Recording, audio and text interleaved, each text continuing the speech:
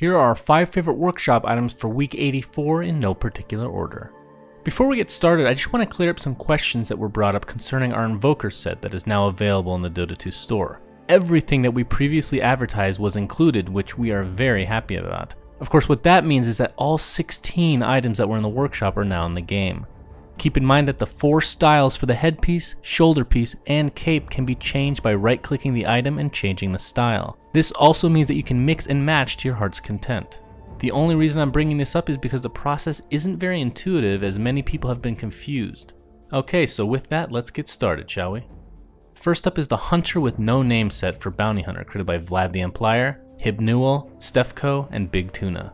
It comes with 9 items including a headpiece, armor, shoryuken, primary weapon, offhand weapon, back piece, loading screen, a custom track, and a loadout animation.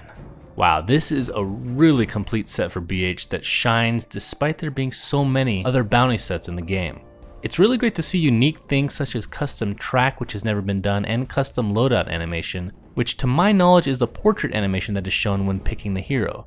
As of this recording, the GIF was not included in the entry, but if this is what we think it is, it just begs the question, why hasn't anyone else done this? Second is the Demonic Vessel of Avernus set for Abaddon, created by DotaFX and WEi-Zi. It comes with 6 items including a hood, shoulder piece, cloak, blade, mount, and loading screen.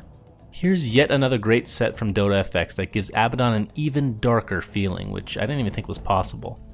The hood and cloak combination works really well together, and the mount is impressive to say the least. Third, we have the Impish Embers set for Puck, who makes her, or its debut into the workshop. This set was created by DrySocket and Chemical Alia and comes with 4 items including a headpiece, tail, wings, and loading screen. This is pretty. As mentioned, Puck finally became available to create items for, and the artists have not disappointed. The colors on this set are vibrant, and I especially like the orb on the tail that apparently has had a fire effect added. Fourth is another Puck set named the Mischievous Dragon set created by OniLolz and Zaphk. Similar to the other Puck set, this comes with 4 items including a headpiece, wings, tail, and loading screen.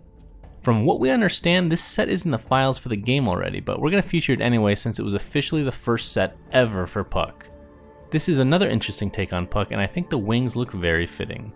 Last but not least is the Arcane Infusion set for Tiny, created by Zipfinator and SLIMEface. This comes with 2 items including the set itself and a loading screen. So from what I understand, Tiny has not had his model broken up, meaning you can't change anything but his textures and spell effects. This is why there aren't any full sets for Tiny. In fact, the only item I can remember is the ice version.